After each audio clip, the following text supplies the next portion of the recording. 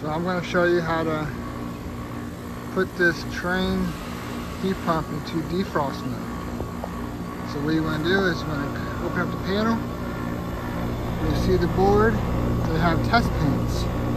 You want to put your screwdriver right there. You see? That puts it into defrost. The fan is going to stop.